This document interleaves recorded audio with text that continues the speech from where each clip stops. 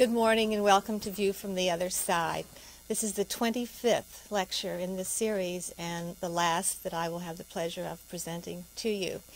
When I invented View from the Other Side back in 1985, it was certainly with a view towards providing speakers for you who would increase your knowledge of copyright and intellectual property.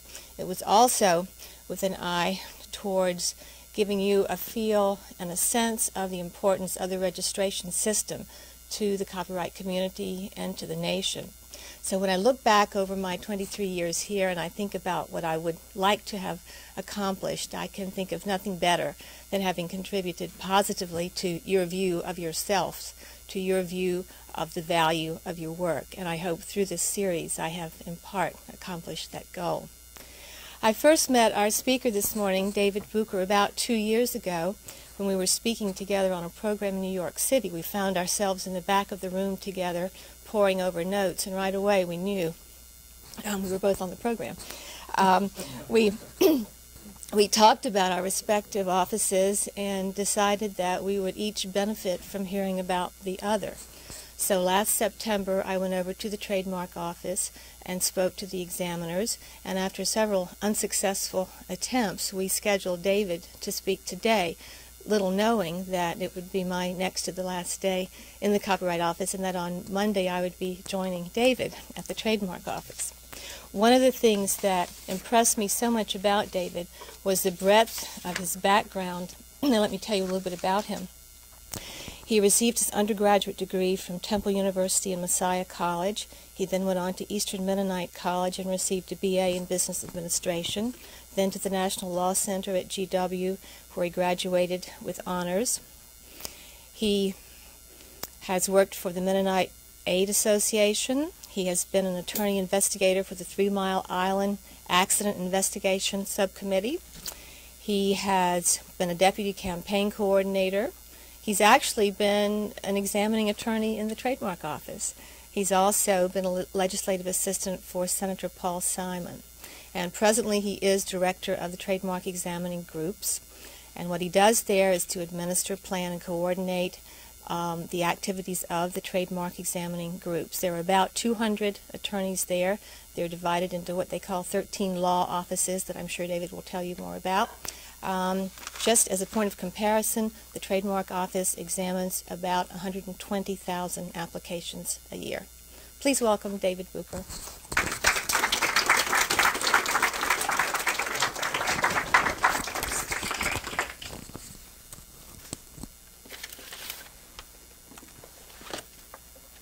Thank you, Jody. Those of you who've had occasion, as I have over the years, to talk to reporters can relate to one of my recent experiences. After spending almost an hour explaining the particular facts of a trademark case, giving the reporter a primer in trademark law, and repeatedly hedging my bets with caveats like, no, I don't have any personal opinion about whether this person is committing fraud in the trademark office and bilking consumers out of billions of dollars and the like. The latter, of course, designed to help me keep my job. The story was published containing the statement: Mr. Bucher, an official with the Patent Office, confirmed that his unit has refused to grant a trademark registration for Company X's new copyright. I give up. There's a couple of things wrong with that, the latter being most obvious perhaps to this group. In the 1970s, the name of the Patent Office was changed to the Patent and Trademark Office, despite the fact that for many years the Trademark Office had been a valuable part of that organization. Secondly, we don't grant anything. We issue trademark registrations, and I'll talk a little bit more later about that bundle of sticks and substantive property rights that one gets in a trademark, having, at least before 1989, having nothing to do with what we did in the office. Finally, of course, we don't know too much about copyrights. We do send dozens of calls to you every day from my office to people who think that the Patent Office is the place for them to get a copyright, and sometimes with those non-attorney pro se applicants, it takes long periods of discussion to figure out exactly what it is that they want, and very often we do send them your direction. I do feel an additional kinship with this group. As Jody mentioned, have been fortunate to appear on a number of panels dealing with computer law issues and other copyright issues such as Feist and its progeny kind of cases. I also see a number of other people in the room who have been on those seminars with John Baumgart and Jody Rush and others. While I rarely read patent cases in the United States Patents Quarterly, and incidentally that's the name of a publication that I think probably you agree with us probably ought to be changed to really reflect what's in there. I rarely read patent cases, but do find myself reading the copyright cases, and over the years have found many of the copyright cases to be of some interest. Perhaps that reflects my liberal arts background, like many of you here. And most recently, I do feel a debt of gratitude to you all for letting us steal away Jody. As she mentioned, we had planned to exchange visits to each other's organizations long before she had conceived of making that change. Let me tell you how I will spend my time, and then hopefully we'll have quite a bit of time for questions and answers. I think perhaps the most beneficial way we can spend our time is for me to attempt to answer the questions that you may have about trademark law, the Trademark Office, and what it is that we do. I'm going to start by talking a bit more about the Trademark Office. I'll give you a sense of the history of trademarks, and then some of the highlights of trademark practice before we go to questions and answers. As Jody noted in the introduction, I was hired a little more than 10 years ago as a trademark examining attorney, and I felt in my early days at the Trademark Office that I had made a serious mistake. I went home literally in tears many of the early days that I was there, having discovered that the Trademark Office had recently been written up in some national publications as a national disgrace. They stuck me in a room that had the moniker the Romper Room, and I think there were probably 8 or 9 examining attorneys sitting in this room, and there was some romping going on. There were case files on all areas of this internal room that had been there more than a year since they'd been filed, that were still sitting there, and in my observation, no one was coming in to get any of those cases, so they were getting older as the days went by. I was walking down the hall the first day and heard this middle-aged examiner singing "I Wish I Were an Oscar Mayer Wiener," kind of monotone. Anyway, I could go on and on. The stories are legion.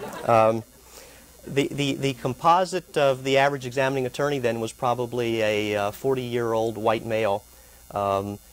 There were still a number of the returning GIs who had come to the Trademark Office immediately after World War II who were not lawyers, who had learned to examine by examining over the years, and who were really putting in time and were clearly ready to retire. The office had been through a series of some severe budget problems in the late 70s.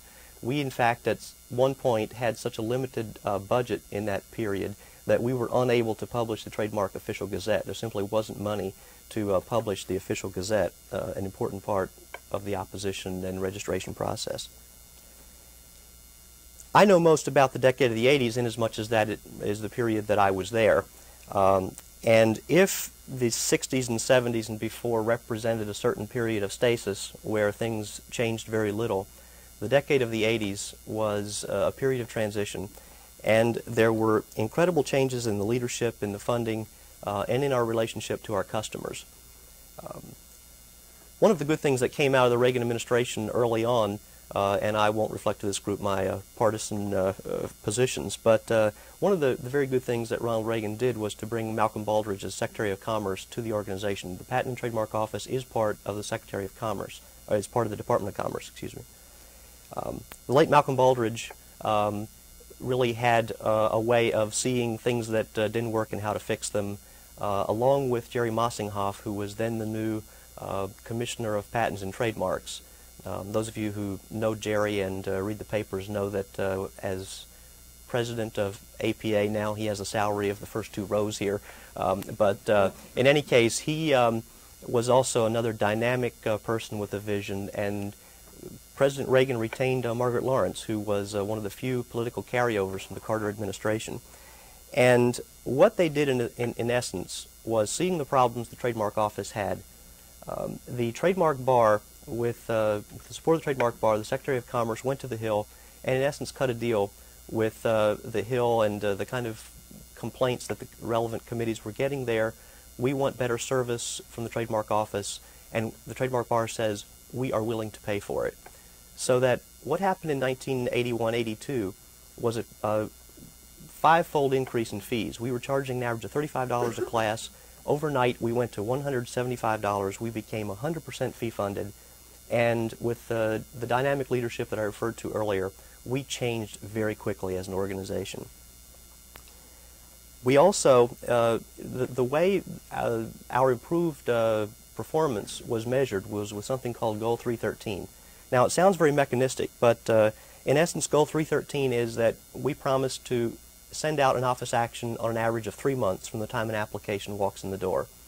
We also committed to reaching 13-month average pendency to issue a registration or dispose of the application by abandonment. If one contrasts in 1981, for example, Goal 313 with what we actually had, we would have been at something like 1328, so that there clearly was a great deal of headway to be made with more compact prosecution. Several of my predecessors, whose labor skills perhaps weren't that great, but who knew how to reach a goal, cracked the whip and really helped to change the corporate culture. The average first action when I came in would be something like, of course, you have to realize it's been more than a year that the file has not been seen by an attorney, or even then it could be a non-attorney examiner. Pick up the file, and they're getting credit for actions, for simply pumping out letters. So that first action that totes one more on the tote board is, dear applicant, not sure exactly what it is you're doing. Send me some specimens so I can, send me some brochures so I can figure out what you're doing. Lovingly yours, examining attorney. And the letter would go out. The statute gives the applicant 6 months to respond. The attorney would send back a reply saying, here's a brochure, my client is doing the following, can you please search my mark? Of course, when that amended file came back, it went into the second file cabinet in the last drawer, and 5 months later had wended its way to the front, and another non-substantive kind of action, often deferring a search, was done. What we did was we basically changed the focus of the examiners to basically say to them, you need to do a complete first action, you do a search in every case, every conceivable issue that could come up needs to be dealt with in the first action, and when and if you can't resolve that action, you will do a second action final. And we started firing people, and we started teaching the old dogs new tricks, and some people who couldn't stand the heat left, and we had a high turnover rate, so we were bringing in lots of new, young, bright people who really understood that our goal was to register trademarks. There's been a sea change in the corporate culture in the last 10 years. And finally, that affected our relationship with the bar immensely. My perception, at least, of a lot of my colleagues then was they were low-esteemed people who somehow had fallen into trademarks, didn't like the area, didn't develop the passion for it that many of the rest of us had, and they didn't want to be there. They had been promoted enough, and they had now a mortgage and a wife and 2 kids and a picket fence and the dog, and they basically wanted to go sell themselves, having done nothing substantive for years, and the very people who wanted to hire them were the ones who had gotten their lousy actions, and they wanted to sell themselves for $45,000, $50,000 a year, and these people are saying, what, you don't even know civil procedure anymore, we'll pay someone right out of law school half that salary. And so you had a lot of unhappy people who didn't want to be there.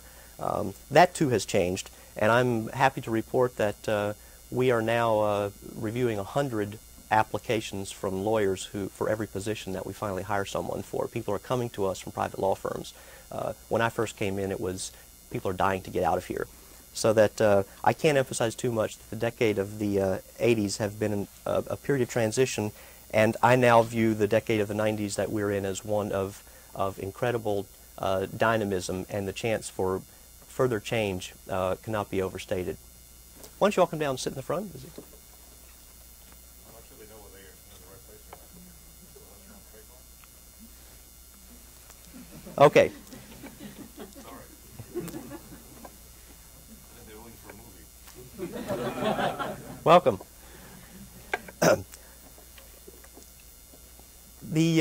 To give you a little bit more a sense of the idea of our personnel, we basically have begun an attorney recruitment program where we put out notices in the Washington Post and other publications And last year we had 2,500 applications and ended up hiring 20 people.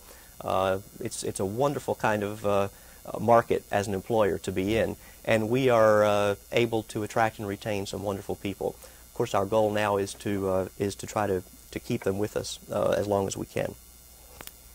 We have improved our academy. We have a 10-week academy for new attorneys that come in, and we intersperse examining along with lectures from our senior attorneys. We're increasingly targeting cases. We pull cases and give them cases that relate to the topics they're going to be lectured on.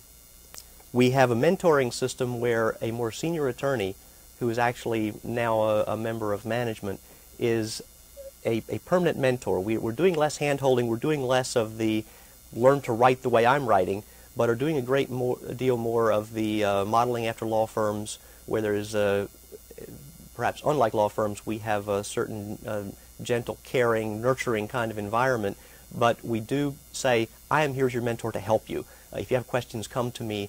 I will look over your work initially, but we're trying to accelerate people through a signatory authority process as quickly as we can. Time doesn't permit me to talk about a variety of the other exciting things that we're doing in the personnel area, but suffice to say we have improved the grade structure of about 80% of our employees, clerical employees in particular, in the past several years, which has given us a better shot of, again, retaining the better people and competing for, we're getting more and more employees from failed banks in the Washington area, people who are literate and good with numbers and provide us with an excellent job market.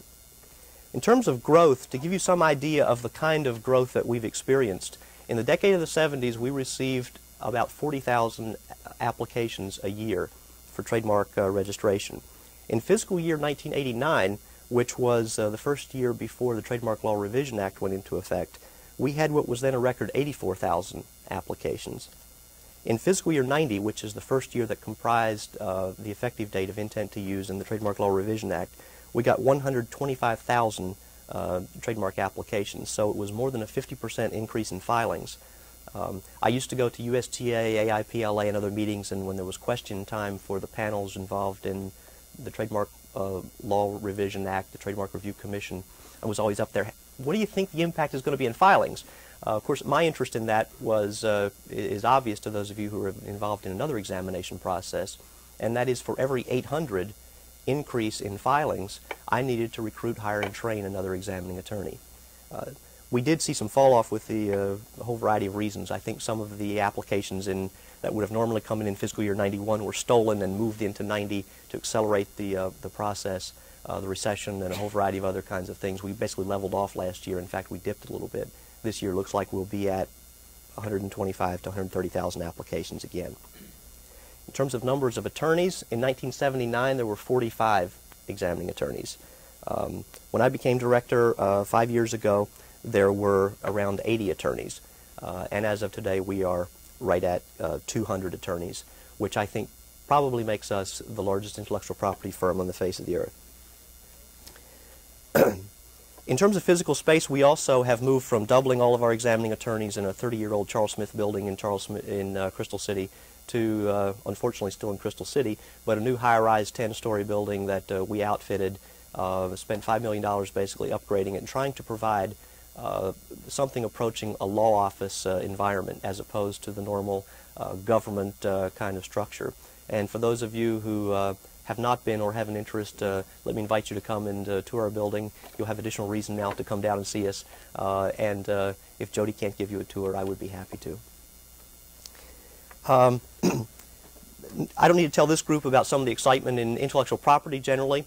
Certainly Jeff Samuels, my boss, the Assistant Commissioner for Trademark, seems to probably need a second home in Geneva with his many tours over there to deal with the new Madrid protocols, dealing with attempts on the part of WIPO to improve trademark harmonization. Certainly, we don't know what's going to happen with GATT, but certainly one reads about the intellectual property component of the GATT negotiations as a significant part of that. The Trademark Law Revision Act, which really turned trademark law upside down 2 years ago, and my office is at the epicenter of those kind of changes. And the final measure of it must be the number of times that trademarks has appeared in LA law over the past year. I think the count now stands at about 6. Finally, our automation effort, there's good news and bad news on the automation side. The good news is we've got lots of computers. The bad news is only some of them work the way they were promised. I really do think we have probably our own group of guardian angels at GAO who spend quite a bit of time looking over our shoulders. We also have implemented total quality management in an organization, particularly in the patent side, that has tended to be pretty theory X, top-down. We'll tell our employees how to jump, how high to jump, and you know, if you want more productivity, simply beat them harder.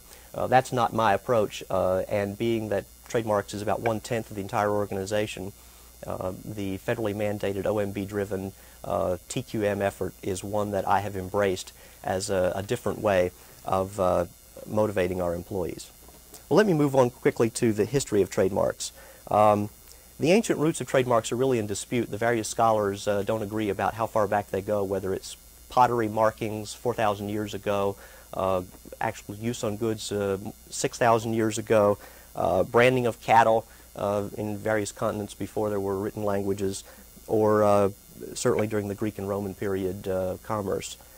There is some agreement about the medieval period in the 14th and 15th centuries, where there were personal marks, where people would mark things to say this belongs to me or belongs to my family, and proprietary marks, which are closer to the way we think of trademarks nowadays, whether it would be the guilds or various geographical and other kind of areas.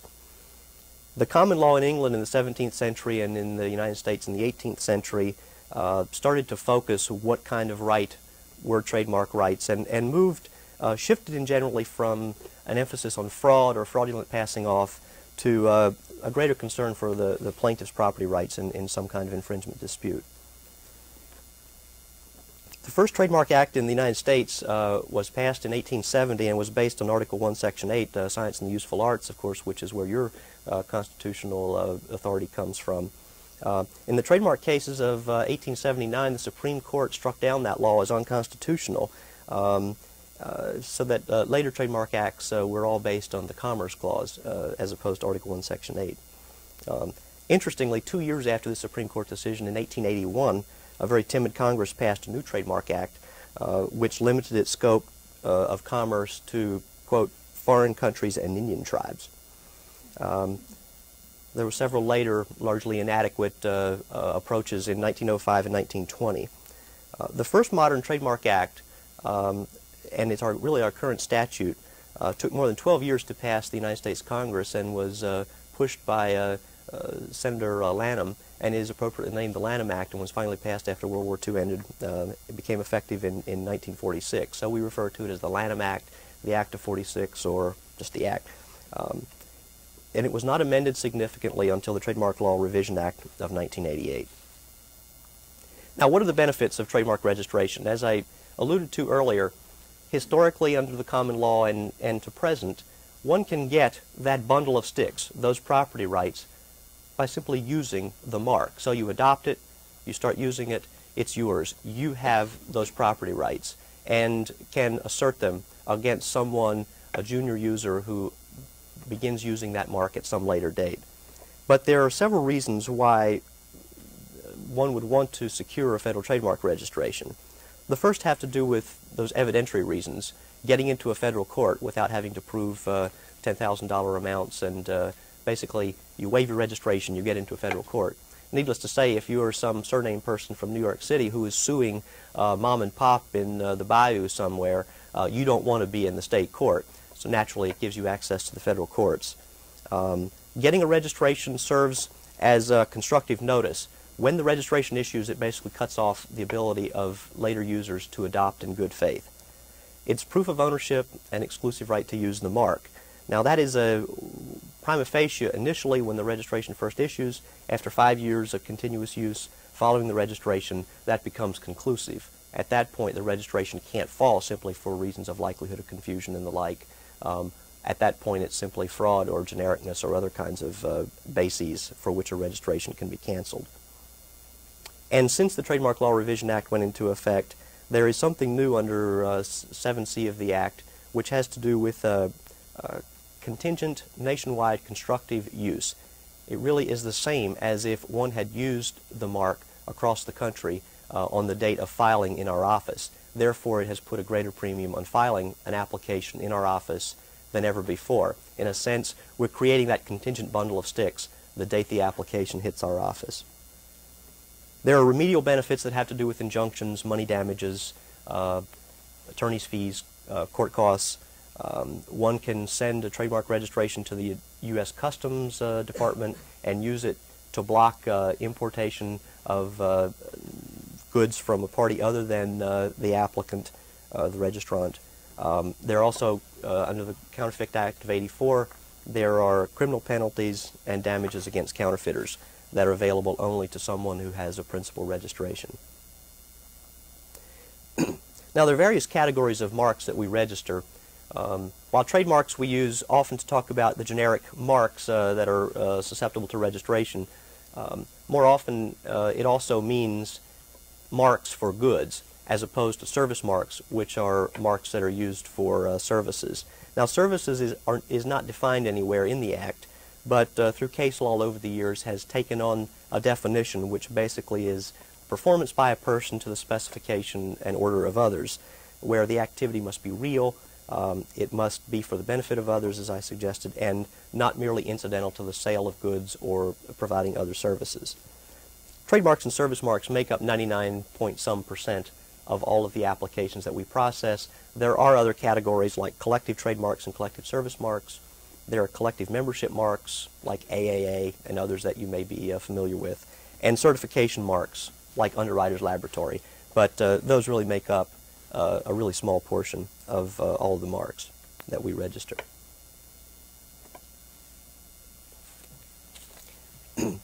Now, in terms of types of marks, one of the wonderful things about the way the Lanham Act was designed, and it is a modern trademark statute, and it has been a very malleable, living, breathing kind of statute. The definition of trademark, which includes things like words, names, symbols, and devices, has grown over the years to include things that Senator Lanham and the people who testified on behalf of the intellectual property organizations in the 30s and 40s could not have contemplated. Certainly we start with words where there's the whole gamut and there's kind of a spectrum of descriptiveness, all the way from arbitrary marks like dove or ivory for soap. Those are obviously common English words that are applied in a way that has no meaning other than now as a trademark. They're the fanciful kind of terms, Xerox, and those are really, as many of you know, very, very strong marks that take a lot of promotion, but are on that spectrum of very strong marks. You move through suggestive marks, and those are the kind of things most people aim for, and whether it's arbitrary, fanciful, or suggestive, those are initially registrable in the principal register. However, we spend a lot of time arguing with applicants over whether something has crossed that rather nebulous line from suggestive to descriptive. Descriptive marks, something that is merely descriptive or deceptively misdescriptive, is not registrable initially on the principal register. Those kind of marks require a showing of acquired distinctiveness. That is, while this was a dictionary term, while this clearly is descriptive of a feature or a characteristic or a use of this particular product or service, it has now become associated as a trademark, and we will require them to demonstrate that acquired distinctiveness to us. Clearly, if you move beyond descriptive, you don't have a mark anymore, you have a generic term. And we also see a fair number of generic terms that come to us for registration. Names certainly include anything from surnames, which initially are not protected, but if you've used a surname for 5 years, that alone is usually enough to get it registered. There are geographical names, and we're not quite as uptight about that as the Europeans, and reasons why we haven't joined things like the Madrid Agreement years ago. But even there, if there's a problem with geographicalness, acquired distinctiveness will overcome that kind of a refusal. Symbols, of course, numbers are the most frequent ones. We don't register model numbers, but if it has become something like 747, clearly that is a Boeing mark, and one can think of numerous other kinds of examples. The area for the most growth has been that in devices, and this is where in the early years of the Lanham Act, courts would try to say, no, you can't register this configuration of a container, for example. It's not a device. They didn't mean this when they said device. Happily, over the years, as the case law has developed, the focus has turned not to a definitional one, but to say, does it function as a trademark? And it's in this area where we have the most exciting and recent developments, even in the past 10 years. Ornamentation, things emblazoned all over the front of T-shirts. Does it function as a source indicator? When someone sees that, do they think of that as representing something, this shirt having the imprimatur, for example, of Mork and Mindy, the old television show, which was a case that had some notoriety in this area? Or is it simply a message-laden kind of thing? And those are the kind of distinctions that examining attorneys have to make. There are slogans. You know, the question is it puffery? Is it advertising slogans? Or is it going to be seen as a trademark? And there was the 2 all beef patty special sauce and that kind of mark. One of the still contentious issues in some quarters is a color case, and perhaps some of you know about that. Owens Corning has pink registered for insulation. Now, it's a unique kind of situation. The CAFC made a decision that it did function as a trademark in the face of many years of law that said a single color cannot function as a trademark because of this color depletion theory, and the wealthy Fortune 100 company is going to get registrations for every color, and poor competitors out there will not be able to even paint their products for fear of infringement. Well, you know, clearly on the facts, this was, I think, correctly decided. Not everyone shares that opinion. The counterpoint kind of case, and I think the facts are different, is Equal, which tried to get blue for its packaging, and that was found not to function as a trademark. But just for your information, I mean, who in this room does not associate Pink Panther and Put Your House in the Pink with Owens Corning? They have a high percentage of the market, and insulation is normally an off-white color. They spend extra money making it pink. So in any case, those are the kind of developments in the trademark area that, for those of us who've been around for the last decade, have found to be pretty exciting.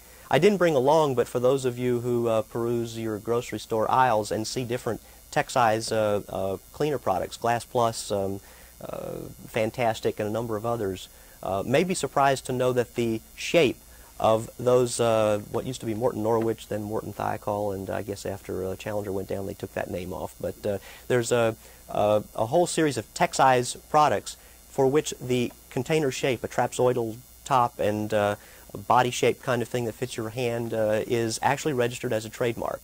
And there we deal with this two-step process, one of functionality, and that's a public policy question. Do competitors actually need to use this shape to compete? And then the second step of that process is one of distinctiveness. Are consumers going to recognize this particular shape of a container or a product as a source indicator? We have a number of sound marks. The what is it? NBC Chimes is one of the ones that's registered. The mark basically being the treble clef with the marks on it.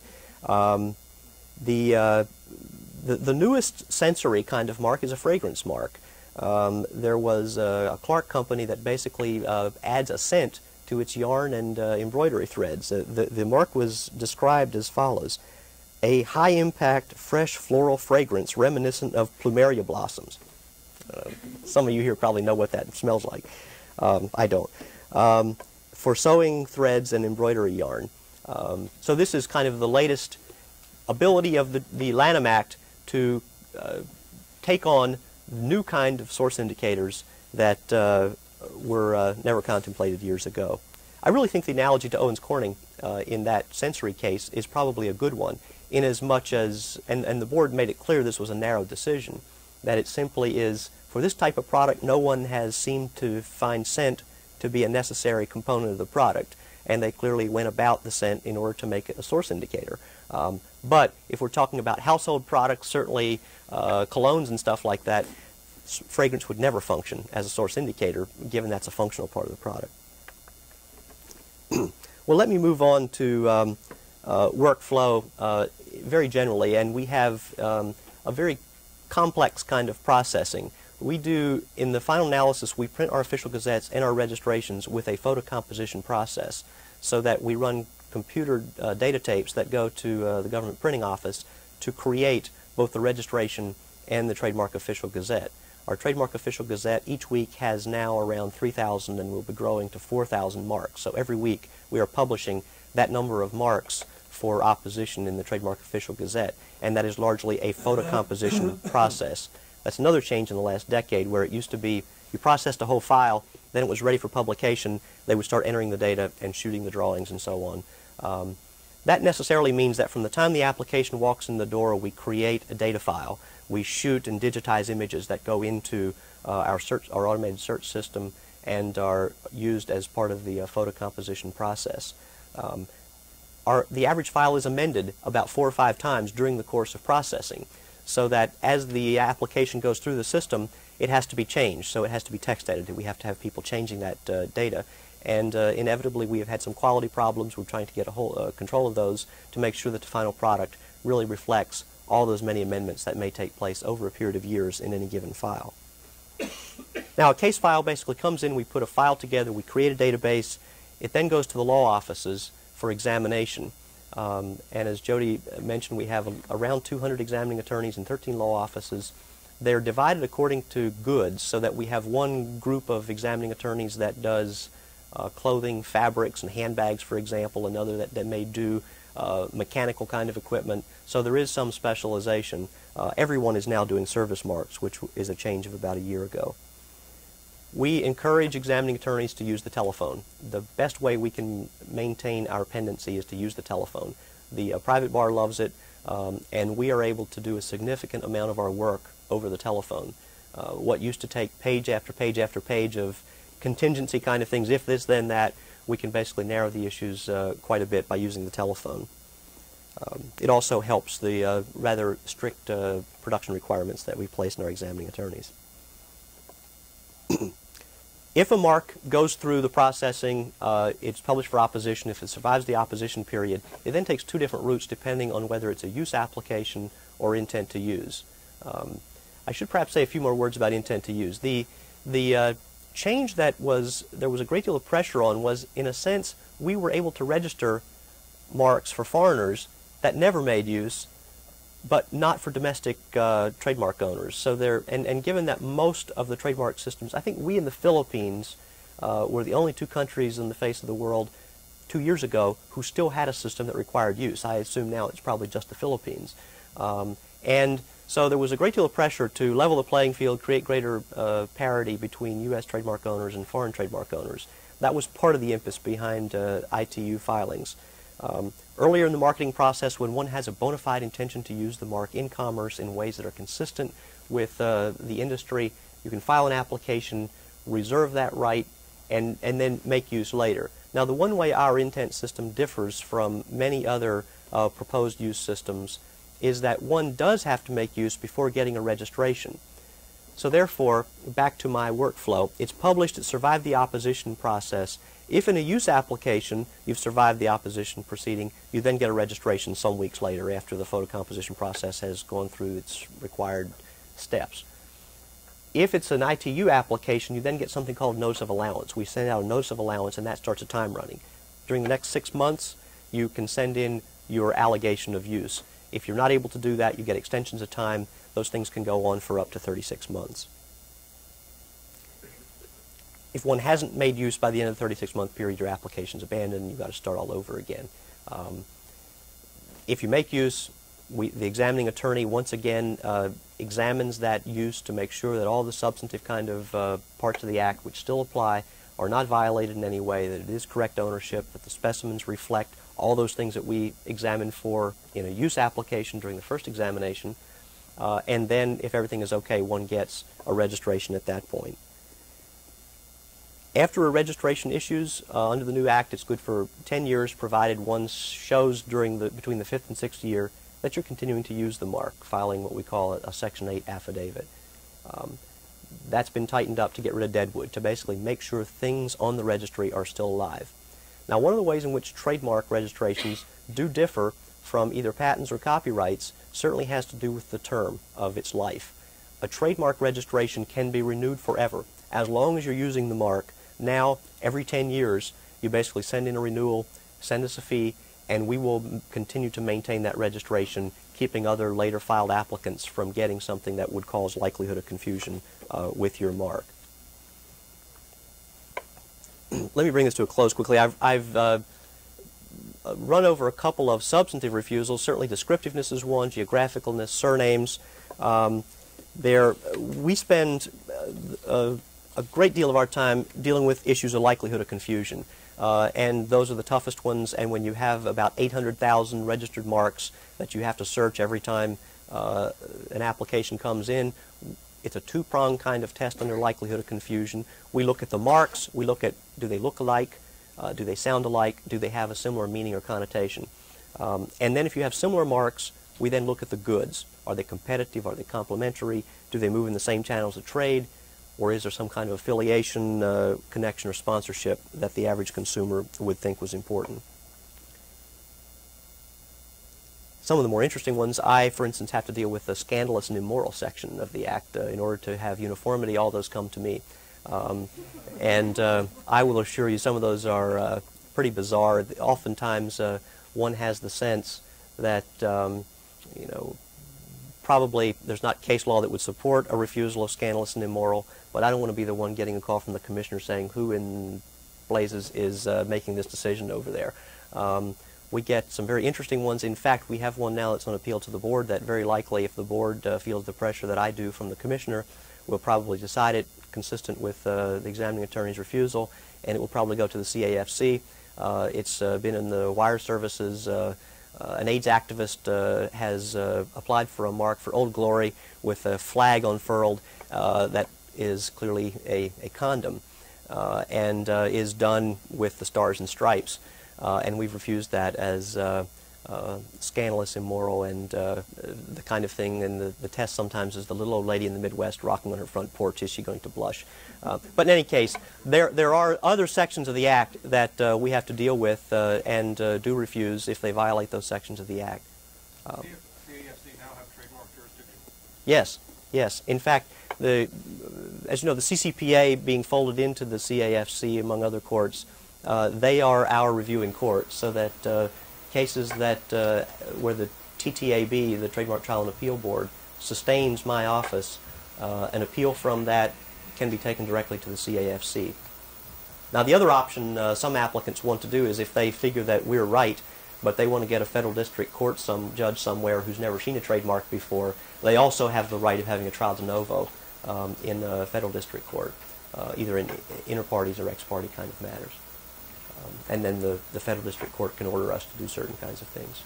But yes, the CAFC is our reviewing court, and is, in my estimation at least, is much more hospitable to trademarks than had been the case some years ago. We are winning about 90% of our cases. 90% of the times that my office is appealed to the Trademark Trial and Appeal Board, we win them, and the TTAB is sustained about 80% of the time at the CAFC. So if one's appeal rate is any measure of how well one is doing under the law, we think we're doing quite well. Questions? Where's the district court appeal go to? The circuit court or to the CAFC? No, they would go then to their regional court, which is another problem that obviously takes place sometimes, is that trademark cases, you know, the Ninth Circuit is out to lunch on trademark issues most of the time, and sometimes the Eighth Circuit mimics them, and the Second Circuit has its own set of ways of doing things, so that it certainly is one of the problems. Unlike patents, appeals can be taken to the regional courts, and therefore you have your disparity on some issues. Yes? Can you tell us something about notice requirement for trademark? What does the R in the circle mean? How you get it, and yes. all of that? Under the statute, it is improper to use the R in the circle until you have a trademark registration. Other than that, there are almost no rules. I mean, most people, in other words, a failure to give notice to someone is generally not going to be important in a proceeding somewhere. The more frequently one has not just dropped off, say, TM or SM or an asterisk with a footnote saying this is a trademark of, you know, XYZ company. Those are obviously, people who do it correctly will make sure that they follow certain protocols of not using a possessive on their trademark, not pluralizing it if it's not plural, of using the generic with it, like, you know, Kleenex brand tissues, and most trademark owners have full-time departments that write to reporters to basically say, you've misused our trademark. So there certainly are etiquettes of how to use the trademark, but in terms of the notification proceeding, other than saying, do not use the R in a circle until you have a valid trademark registration. And we do question that. If we get a specimen that shows an unregistered mark with R in the circle, we slap their wrists.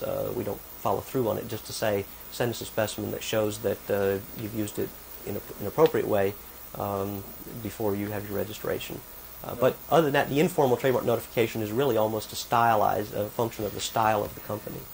Now, what is TM or registered? What do those mean? Well, those are basically, as I was suggesting, are informal ways for which there are no rules. So that I think most companies, American Express is one I know. I know their trademark department folks very well.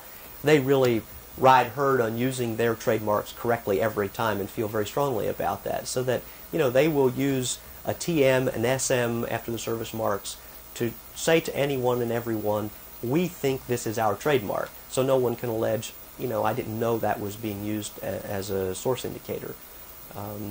But there really are no written rules about that, and it's simply something that different companies decide to do differently.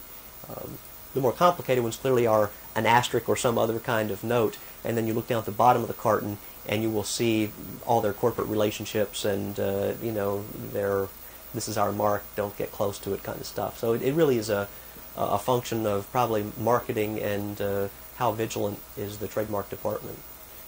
Certainly the companies, trademark owners who are not vigilant can sometimes help us make our case. I mean, we will use the specimens of the applicant sometime to demonstrate you are using this term in a descriptive manner. You have the same term you're alleging to be a trademark. You use it in the middle of a sentence as a noun, so we will, that's not usually the only evidence we have of descriptiveness, for example, but certainly we'll be simply piling on of, you folks are not using this in a trademark sense. Back here? If you don't qualify for federal protection, are there state systems of registration of any kind, or? Yes, I think probably there are at least 51 state and D.C. systems for state trademark registrations, but McCarthy, the leading treatise in the trademark area, says something like, and this is not a direct quote, but in large part it's kind of, if they make you feel good, pursue them, but most of them are not worth the paper they're written on. So that it really is something for that area. Many of them, unlike an examination system, are simply a deposit system, so they're not going to do a lot of likelihood of confusion kind of analyses. Now, some are more sophisticated. California, for example, does have a similar likelihood of confusion kind of issue. But for the most part, the federal trademark registration is the type of protection that trademark owners who feel seriously about protecting their trademarks are going to pursue. Next one. What about phonetically spelled words that are misspelled? Does that get around your descriptive mark position? No. If you put car cleaners, K-A-R-K-L, or whatever. Oh, that we see that hundreds of times every day, and basically that does not get around the descriptiveness. If it's a phonetic equivalent of something descriptive, I mean, we have, for example, in different kind of for paints and other finishes, there are whole drawers that are not the correct spelling of coat. I mean, there's C-O-A-T, there's K-O-A-T, there's C-O-T-E and K-O-T-E, and the examining attorney has to search every one of those potential phonetic equivalent for likelihood of confusion, and the same rules really apply for descriptiveness, so that if you have a composite mark with that kind of misspelling in, we will simply have you disclaim those words using the correct spelling, saying, I don't claim any exclusive right to use the term, your example, car cleaner or whatever, so that it's clear both to registrant and to their competitors that this particular generic terminology has not been appropriated by this particular party and that no one can appropriate it. So it really does not. What we do is we have a composite mark that has generic or descriptive terms in it, but has other arbitrary source identifying characteristics. The registration will actually show the terms that we have made clear to the world this party does not have exclusive right to. What they have is a right to this composite, and we make likelihood of confusion determinations. We have to look at the entire thing. On the other hand, the rules are that arbitrary things are going to weigh more heavily, than non-arbitrary matter in making a likelihood of confusion determination. Is that clear? Here. Yes. Would you comment, please, on your office's position regarding the use of the notice of copyright in the official gazette?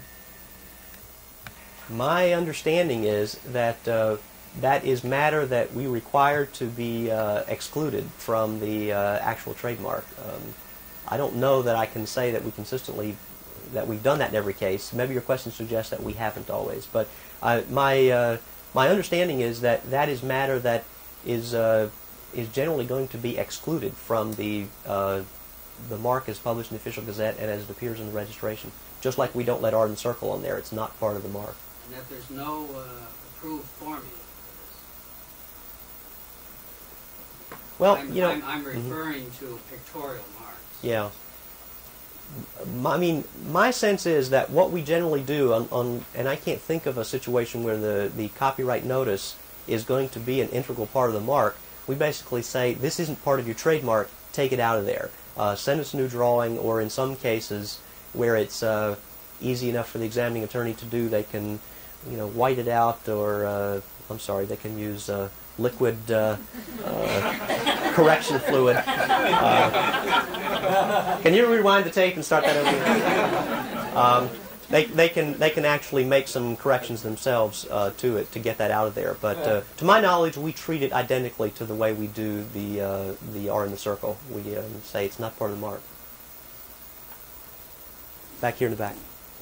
I've often seen cases that are well publicized on the matter of likelihood of confusion, and quite often the products are totally dissimilar and they're totally unrelated, and I just go, how could someone file a suit thinking that this mark is going to be confused with their mark? I mean, they're totally unrelated products, different parts of the country, everything. You got my reaction exactly when I read those cases. Yeah. I mean, the fact is that it's more so in the federal courts, but even some of the oppositions that are brought, and obviously as one who is responsible for the ex parte prosecution and protecting the rights of registrant in that ex parte prosecution under likelihood of confusion, I have a great deal of interest in who it is that brings oppositions before the Trademark Trial and Appeal Board. And I'm happy to say that a significant number of those fall into several categories. One are the people who don't have a federal trademark registration. They're relying on their common law rights. Well, obviously, we don't protect common law rights. We just use what's in front of us on the registry. But secondly, many of the ones that claim a registration, I can't figure out why they filed a suit. They must know something about their goods or channels of trade, or something about their litigation strategy or ultimate goals that I don't know about. Some of them appear to me to be somewhere between harassing and simply misguided, that someone thinks they have some trademark rights in gross, or that they own this term. Well, one doesn't get trademark rights in gross. Basically, you get rights as applied to particular goods or services. So I share your kind of reaction of, I don't understand why these were filed. And unhappily, there are some federal district court judges who actually find likelihood of confusion in some of these cases that we simply disregard because it just doesn't make sense to us what they found, and you assume that there's some kind of other equities going on. There's some kind of defendant was a bad person, which has very little to do with the holding of the case in terms of looking at the goods and services of the respective parties and their two marks. Because in your remarks you mentioned the fact that the products have to be similar, or you look at the things you look at are similarity in nature and product market and this kind of thing. Would it be likely to be confused? Yeah.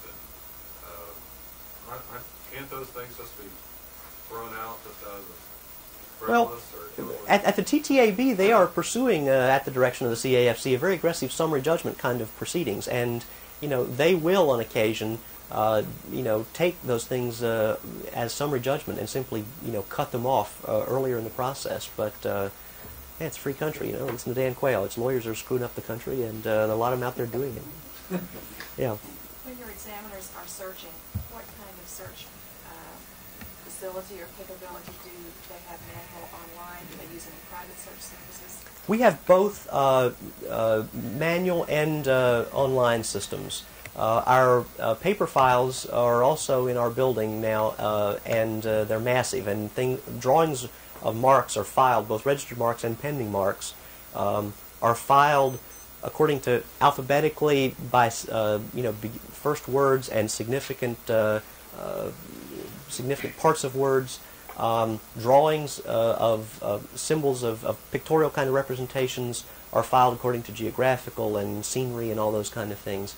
So that we give the examining attorneys the option of searching the paper files once again because of the slowness of our automated system. Our T-Search automated system is something that we pretty much designed as a black box system, that the way it works, it's a very good system. It works well to get you the proper result. The database is pretty good, and if you put the right input, you will get a good result back. Unhappily, the equipment is lousy. It's 30-year-old hardware. It's 25-year-old software. I mean, most of you in this room who have a PC at home have a lot more horsepower than we have to search images, and it takes incredible periods of time to download these images. Unfortunately, we got locked into a system that is not compatible with IBM kind of compatible systems, and we're having to rescan all of our drawings. And between the Brooks Act and people designing the system who don't work for my boss or me, I have been singularly unsuccessful in being able to get a new system, and we've been working at it a long time. So basically we do have, and the thing is, although it takes a long time, the computer is sitting there, it tells you it's working, and it's working, and it's working. And so I have examining attorneys who are very good and capable, who are sitting there reading novels in the Washington Post, waiting until the search result comes up. And it's a shame, but it's unhappily part of automation in the federal government. Do you ever refuse registration because a mark is too de minimis? That is, there just isn't enough of it to support a registration?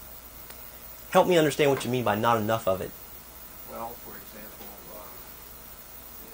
a line which may be a slight curve, or a line with a bookend or something like that. Yes. Well, we basically, under Section 1, 2, and 45, Section 45 defines what a trademark is.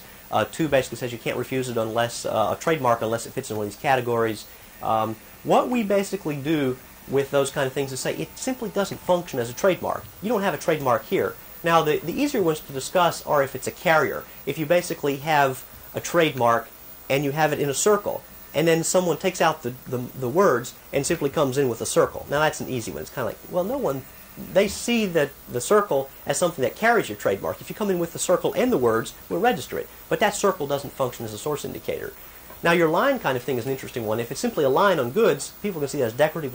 That's an easy case. It doesn't function as a mark.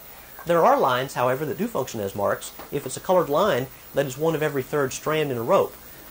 So that, you basically have a way in which you could see some things that look like lines, but it's the dotted line that shows the rope, and then a colored line, or usually the easier cases are where you have a green and a blue line that are worked together. So the trademark is, rope that has intertwined, green and red twines or something like that. In the back? Your refusal to register under the, what you were saying, the section that you were... Doesn't function as a mark? Beg your pardon? That doesn't function as a mark in response to the last question?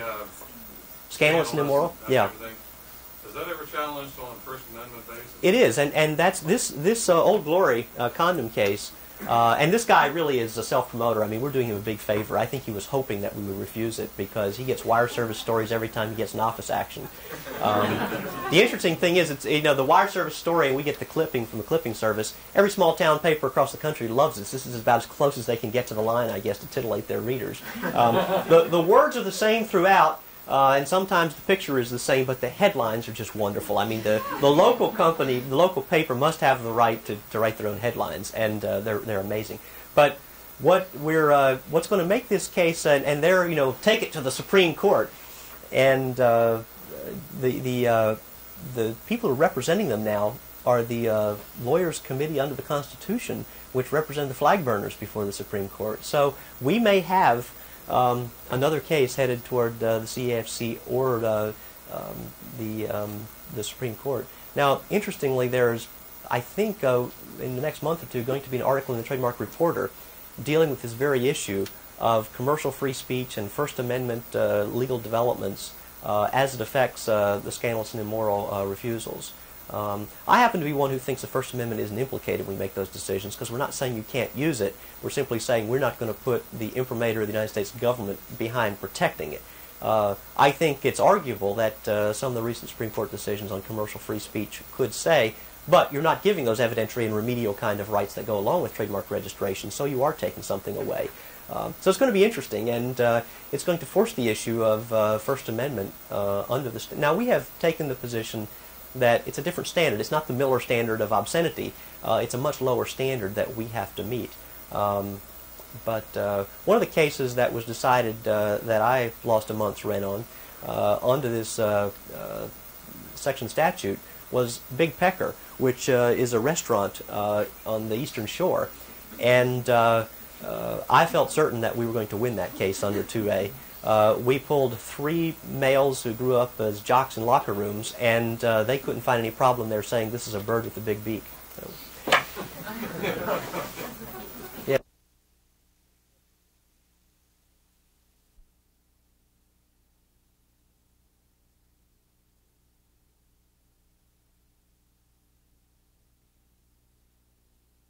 Next question. There have been a number of cases in copyright where people have lost their rights because they forgot to renew when they needed to.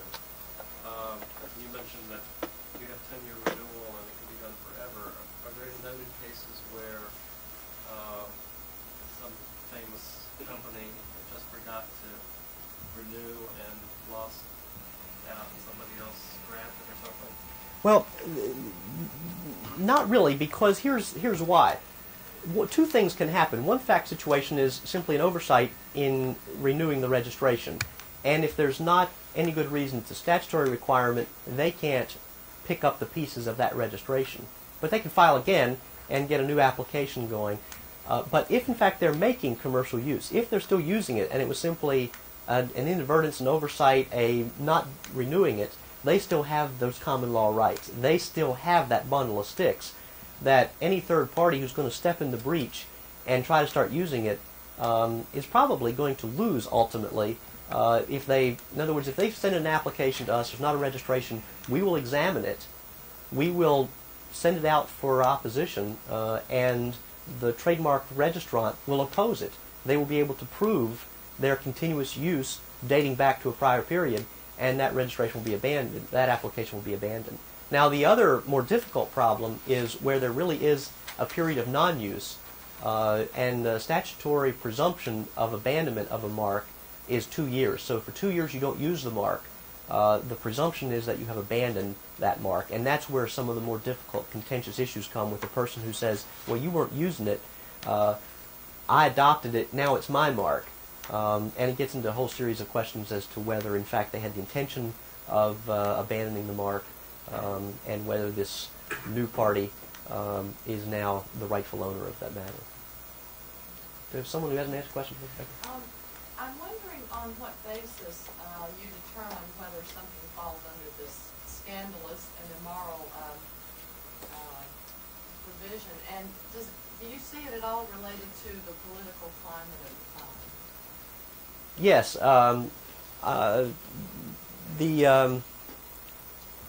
the commissioner doesn't like the Big Pecker decision, for example, and nobody goes out of this room and talks, do they? You know, we had a case from the Hooters restaurant, and you know, they basically have expanded well beyond restaurants to videotapes and magazines with centerfolds and a whole variety of other things. And pardon the expression, I told the commissioner I thought this was on all fours with the Big Pecker decision, but he liked the Hooters mark. So it's, you know, it's really difficult because it is in the eye of the beholder, and he really wanted to say, you know, I don't want to be called up to Congress, for example, and ask them for, you know, another $500 million to run this organization for another year, and have a representative wave in my face, you know, what kind of crap are you guys registering?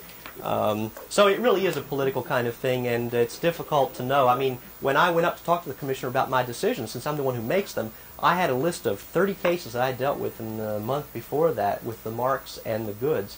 And I will have to tell you that he and I disagreed on a lot of them. Things I felt strongly about, he thought were funny. And ones that I thought, were really okay, he somehow found offensive. So it's a difficult area. But you really are tiptoeing through. I don't know that any representative has ever done that kind of thing. I think more likely when we get calls congressionals, it's because poor mom and pop have been slandered by one of my examining attorneys. They meant nothing by it, and it's just one of my examining attorneys is down in the gutter in some way by seeing something that's not there. Although some of them don't take much imagination at all. My reaction on those is it's just sad that there's a market for this kind of stuff out there, and many of them abandon after we make the refusal. But to answer your question, I mean, I had set up to let people know where I was coming from, things I felt strongly about, and clearly, racial kind of things, violence against women. I'm a feminist, so I felt very strongly about things that I thought were exploitive, and some of them take very little imagination. But we have to draw the line somewhere between Venus de Milo and Hustler, and we get the whole spectrum. Let's see here. You mentioned that there are some decisions that you find a little off the wall. I think the Ninth Circuit, which you mentioned. Does your office go forth and file a place of the court brief when you feel that there's an issue coming up that's not coming through your administrative circuit that you feel could have some kind of effect upon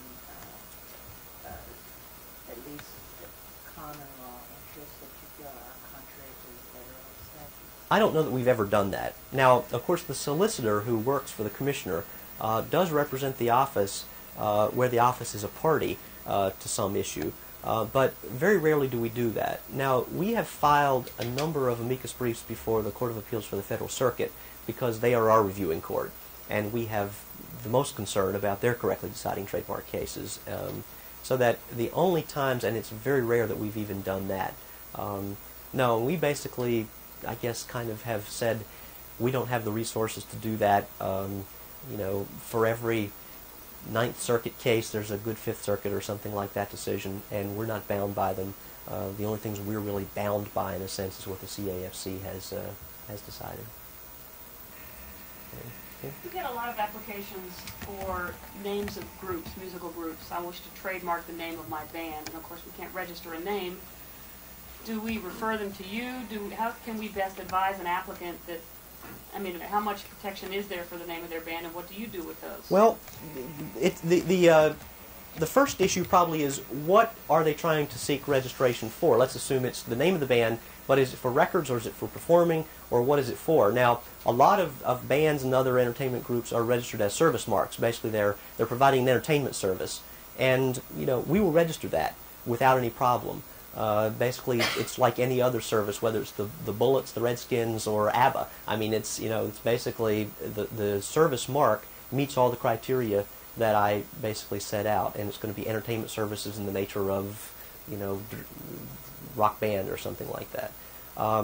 The more difficult one has to do with records, for example, and there's actually a case with ABBA where they were trying to get a trademark for records, and they were basically saying, but we have our own record label. That raised a more serious question as to whether a single record with the band's name in the middle is going to serve as a source identifier for a record.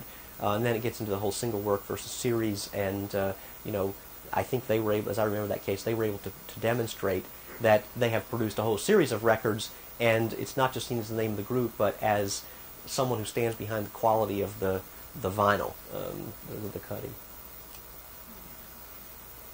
Okay, back here. Yeah, you said you can make a registration based on intent to use. Yes. Now, is that only for international, or is that for? No, that's for everyone. Everyone. Yes. Okay. As a matter of fact, November 16, 1988, President Reagan signed the Trademark Law Revision Act of '88. I think that's the same day he signed the acceding to the Berne Convention. And again, I won't share my political viewpoints, but I guess maybe some of you in this room have trouble associating Ronald Reagan with intellectual property. But in any case, the fact is, it went into effect. It went into effect on November 16, 1989. On that date, we got 3,000 applications on that very date because of the new benefit of this nationwide constructive use. That, to give you some sense, obviously, when we get 4,000 applications a year in the 70s and 80,000 before that, it was basically a couple of weeks, and then it continued at a very high level. And we are now getting about 48% of all of our filings are intent-to-use filings, and the majority of them are domestic owners. In a sense, they went from waiting until they made use to actually, as soon as they have adopted a mark, of basically sending in an application. And what that permits them to do, it's in the clearance process. If we reject it based on likelihood of confusion, or a competitor brings an opposition, they may have 4 or 5 marks in the works and they simply drop that one and will make commercial use with the millions of dollars on the average it takes now to launch a new product line nationwide. They will wait until they know that they're going to get a registration. There's not going to be an opposition. There's not going to be an ex parte refusal on the part of our examining attorney, and now they start gearing up to actually use that mark. The difficult questions that practitioners and others deal with under the new intent to use is if a pharmaceutical company has a single product line and they've come up with 5 marks they like, you send in application for 5 marks and you know you're only going to use one of them. Is that in some way going to invalidate your claim on each of the 5 that you have a bona fide intention to use the mark in commerce? And I think, the answer kind of is, well, 3 or 4, that's probably okay. And so long as you very carefully document at such point as test marketing doesn't work on the one, you send in a note saying abandon that application and start the winnowing down process. Can you send in 10 for each of the product lines? It's like eating prudes. How many's too many? But anyway. Yes, here. Let's say I wanted to start a product. I wanted to distribute a product line. And I wanted to do my own research as a private citizen into what marks are out there. I don't want to step on anybody's toes. I don't want problems. Is there a source where I could go as a private person to look up marks? Yes.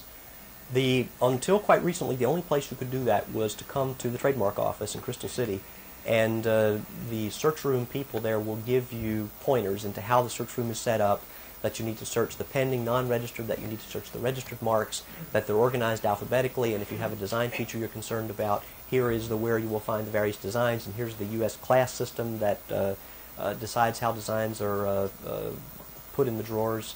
We actually call them shoes. An interesting aside, Thomas Jefferson was the first commissioner of patents, and he basically kept the patent documents in shoeboxes. And to this day, both in the patent core and in the trademark area, the little drawers that we keep the copies of registrations in are called shoes. So one would come down and look in the shoes and basically see what's there and do a search yourself and make a determination now. So we've got lots of people coming off the street every day who do that. As to whether they really understand which all drawers they need to look into, what all could cause a likelihood of confusion. Trademark says, I guess like copyrights and other areas, has become increasingly complex area of the law.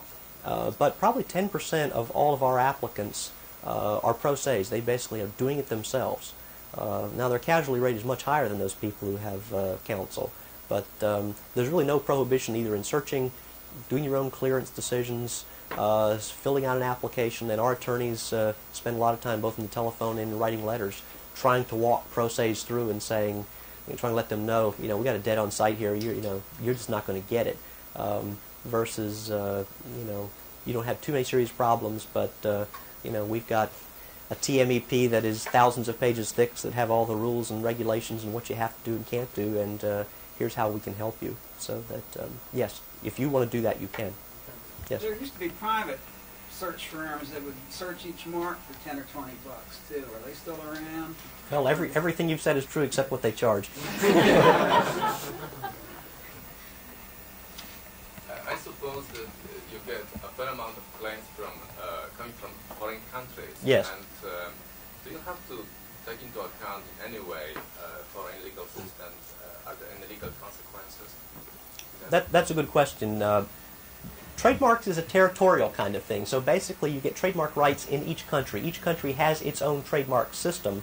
And it's not really important for us to know too much about the uniquenesses of various trademark systems, except as it does affect our obligations under the Paris Convention.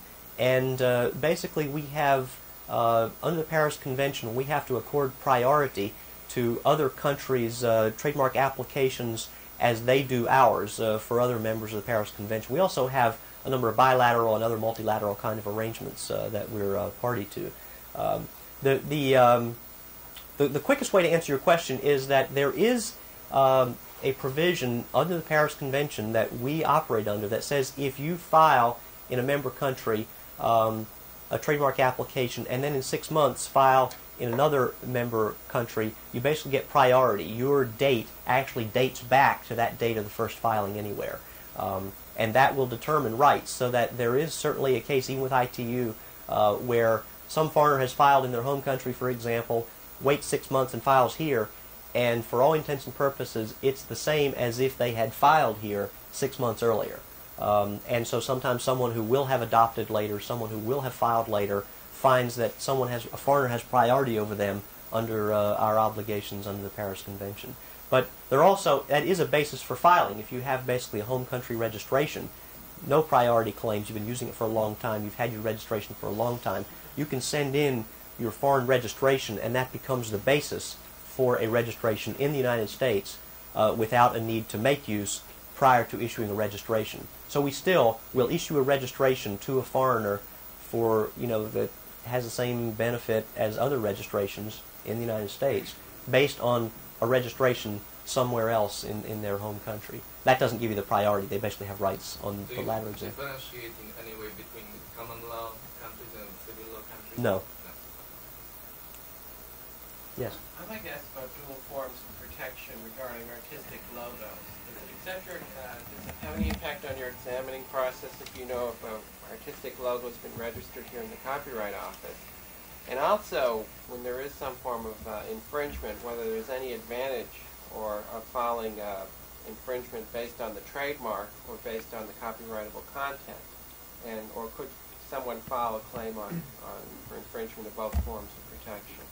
Well, I think certainly there are cases where Quayle's lawyers do file on every basis they can think of, and it's not uncommon to see cases where there are both trademark and copyright issues that seem to grow out of the same matter. I'm having trouble, I guess, answering your question head on. Certainly, the same matter can function both as a copyright and a trademark. But we're really, under the different statute that we have, our question really goes to, is it a source identifier? I mean, is this the way that this merchant or manufacturer has chosen, or this performing artist or group or whatever has used to let people know that this indicates a common level of quality of performance or product?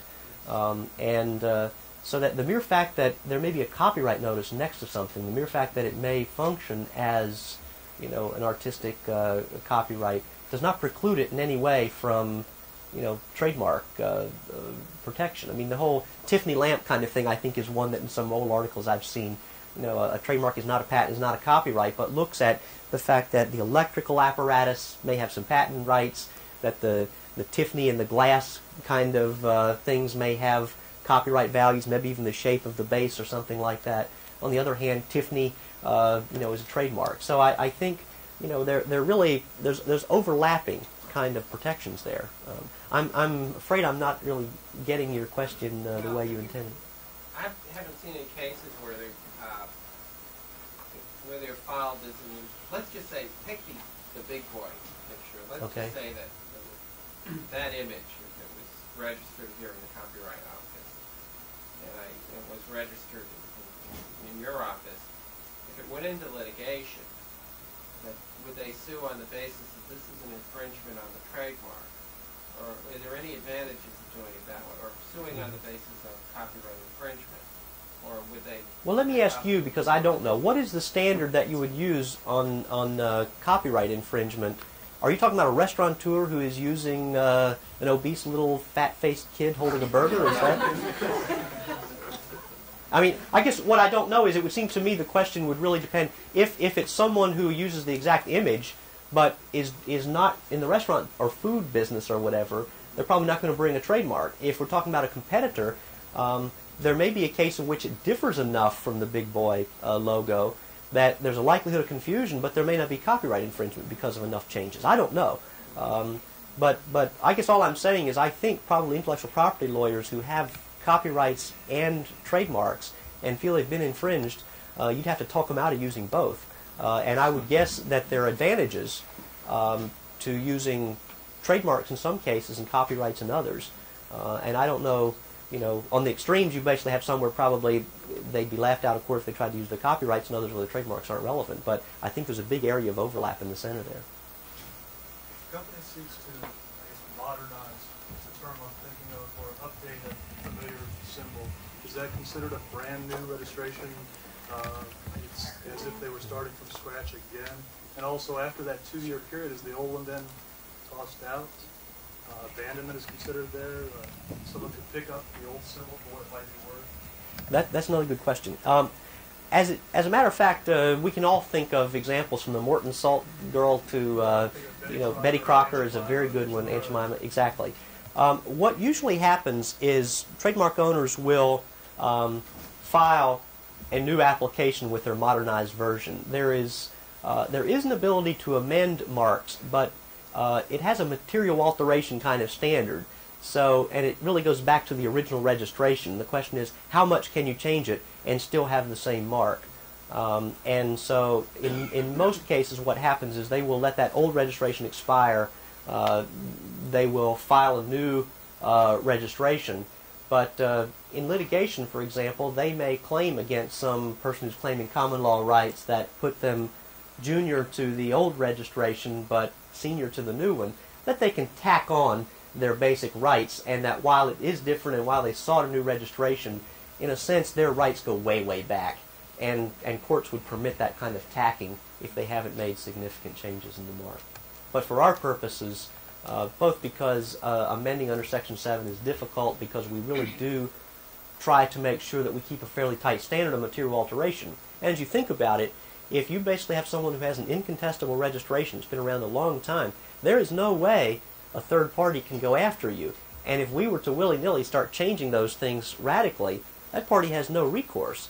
So that, the very reason for a pretty tight material alteration standard, both in examination, from the time the original drawing comes in until we issue a registration, in the post-registration period or any other time, is to simply say we have this process that lets third parties engage in an opposition.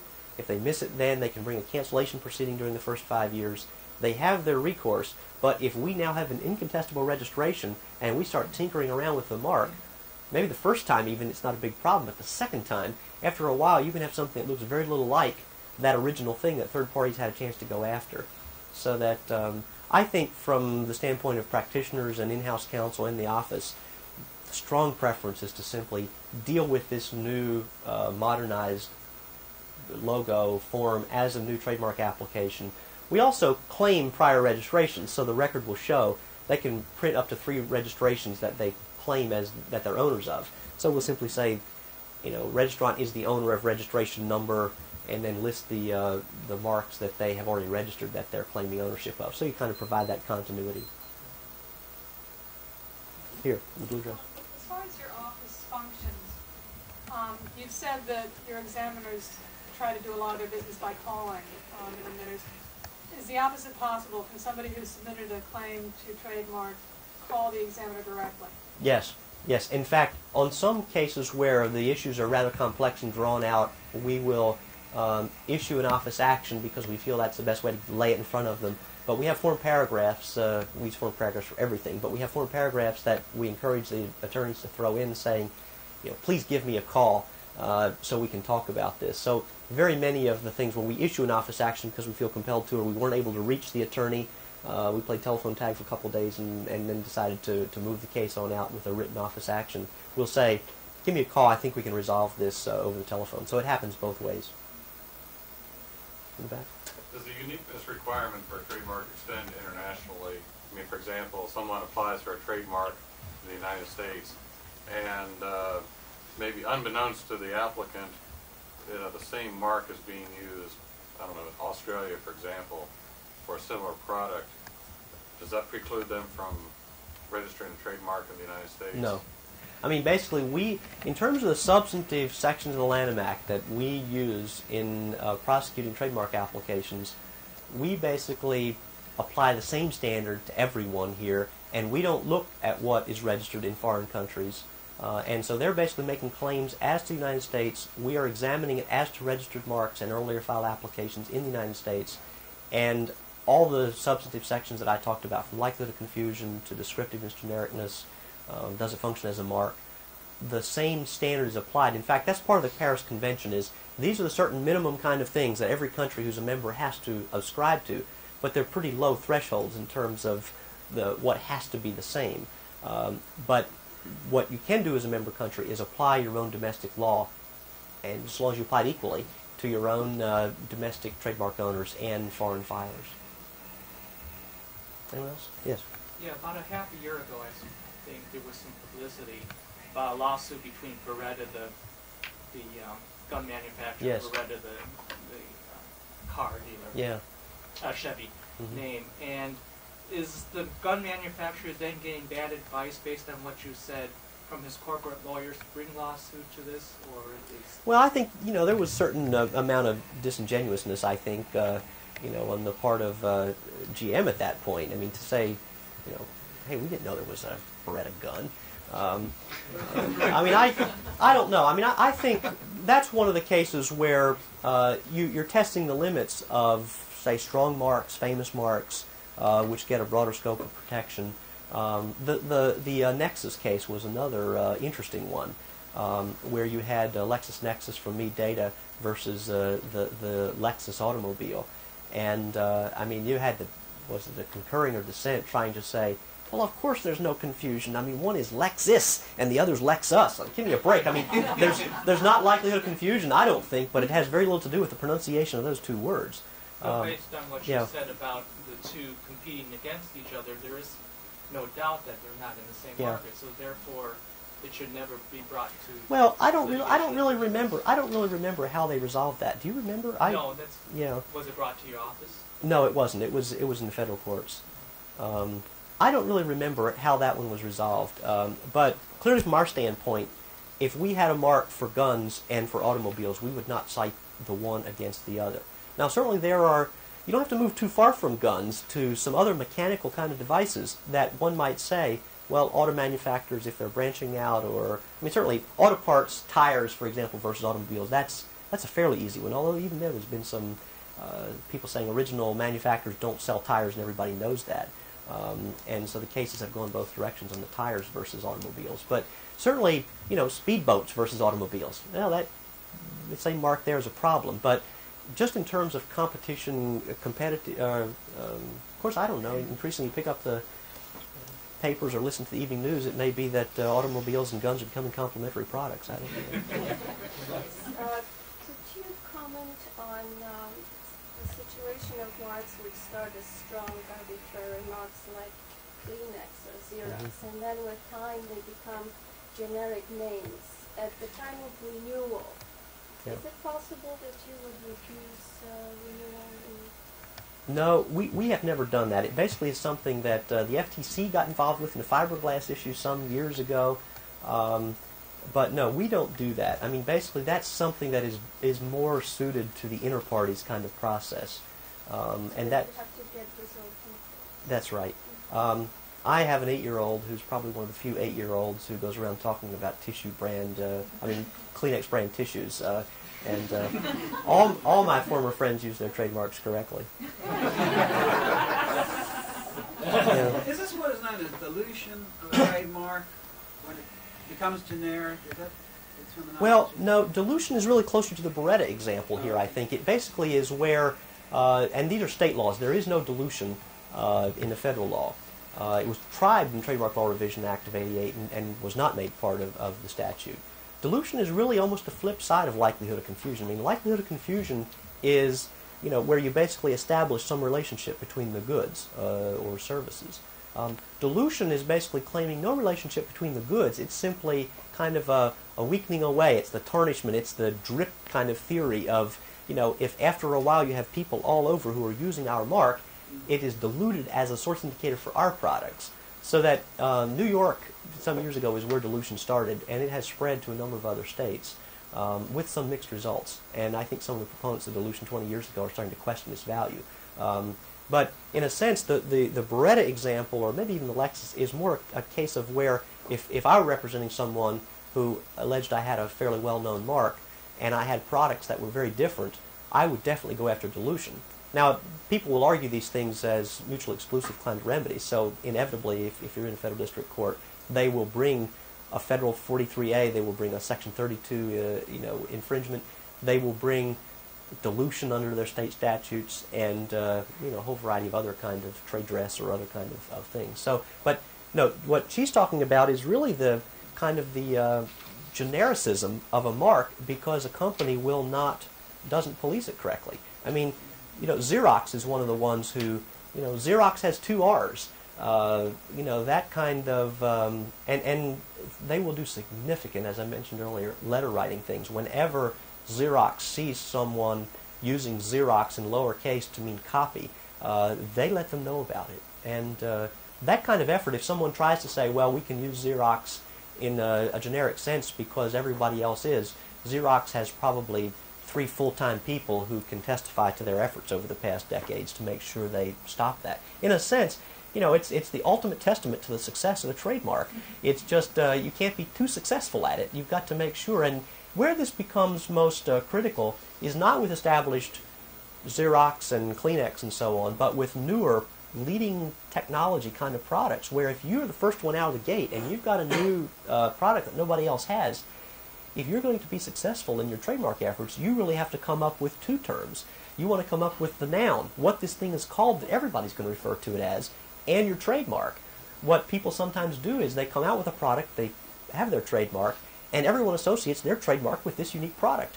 And after a while, people don't know how to talk about this thing. I mean, there are examples with hook and loop type fasteners. What is that?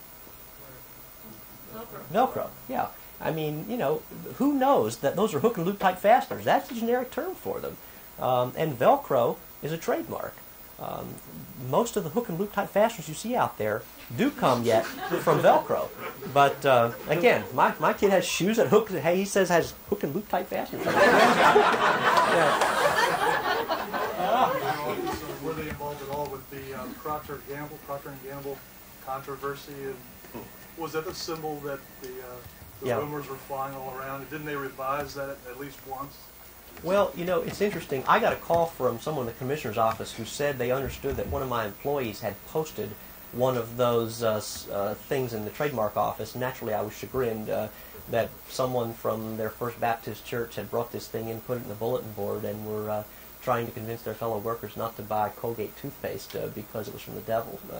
We really have had nothing to do with that. I mean, we basically, it's an old trademark, and I mean, we just don't, we're not high publicity kind of people. We have one weekend in the sun, mark it on your calendars. We have Trademark Expo, and it's June 27 and 28 this year, I think, down at the Department of Commerce. It's our one weekend in the sun. But otherwise, we maintain a low profile and find those things to be very interesting. I've only, on very few occasions, have I called my friends at the Washington Post to drop a story. The one that I couldn't let go, and once again, don't talk about this outside this room, was when Donald Trump was getting ready to open the Taj Mahal after having spent $2 billion on a resort.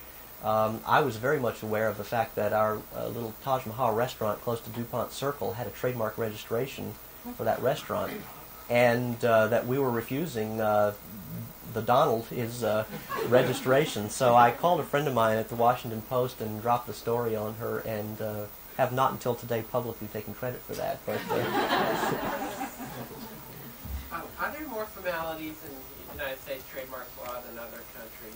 Yes, I think it's fair to say there are. I mean, we really have. This reflects my biases, and it was true a decade ago to some degree. It's certainly true now. A registration issued from the United States Trademark Office has a quality that most other countries, even including our neighbors to the north, and I've visited up there, really don't have the same quality. We have attorneys doing all of our examination. I don't think there's another trademark system in the world that relies on attorneys to do their examination.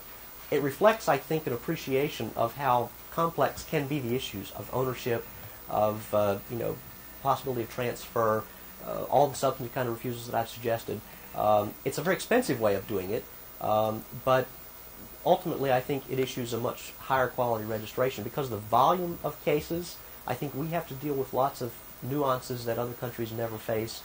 In fact, even a lot of European countries, either because of their civil law roots or because of the way they permit a rather broad identification of goods. Now, there's a niche classification system that has 34 classes of goods and 6 classes of services into which all goods and services are forced, and we do that. That's part of what we do, is we use the niche classification system. What happens in a lot of European countries, for example, is the registration will cover International Class 25, and that is listed as something like, clothing including boots, shoes, and slippers. That's the way the heading is titled. So a lot of even European registrations will have a registration covering Class 25. Well, we just don't permit that.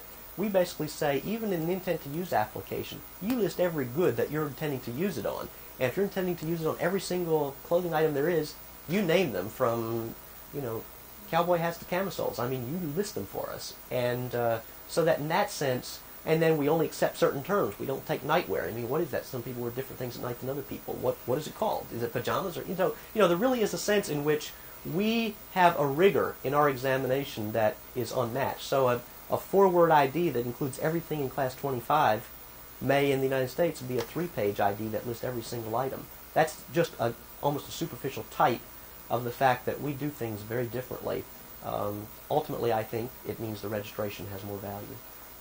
U.S. trademark owners think that's an unfairness, that their competitors overseas can get this broad sweeping coverage, and we force them through all these hoops of which, under the Paris Convention, they then take this registration and go someplace else. So we've set some kind of scope on what it is they can claim when they take this registration to that European counterpart country. Yes? Do they then have to notify you every time they extend their mark to a different product? Well, they don't have to. I mean, you don't have to register. But if they want a trademark registration covering those new goods, they will have to send in a new application at that point. They can't amend a registration to include new things that were not included. That's kind of like amending the mark. Someone out there who thinks this new product they've added could cause confusion didn't have a right to speak to that. So that, yes, they basically, if they want the registration to cover those new items, they need to send a new application in at that point. But clearly, under likelihood of confusion issue, if they have a whole bunch of clothing items, and before they didn't have neckties, but they had shirts and suits and a whole lot of other things, if they're now using on neckties, someone who goes out and says, oh, but I'm already using it on neckties, and I started 3 years after you got your registration, they're basically going to get that guy with a cease and desist letter to basically say, no, but that causes likelihood of confusion with my registration of this matter on shirts. So given that, kind of penumbra surrounding their registration, they've got rights that extend out there. They simply don't have it in the registration. But the cleaner way to do it is if you extend to some new product lines, you send in a new application. Would you say that in comparison with copyright law, for instance, common law plays a much greater role in trademark litigation? Why is that? It seems to me that you use much less exact standards in examining trademark examining. Is that right? Well, I mean, certainly one of the primary differences, I think, is there has never been a requirement to register. I mean, basically, you have your rights apart from the registration system. Before the Trademark Law Revision Act, what we'd always say is you've got your bundle of rights. Now, the reason you ought to file is because it's going to help you protect them, both in a defensive manner and as a sword to go out after potential infringers. And that's still the bulk of it. So in a sense, what people are doing is focusing on proving that they actually used it, and there's no time that starts running. You don't have to file in our office within any set period of time. If you're smart, you're going to, but it really has to do with the rights that registration gives you, and particularly now with that contingent constructive nationwide use that goes along with filing. Well, I'm afraid I'm going to start boring you soon. Thank you very much. It's been a pleasure being here.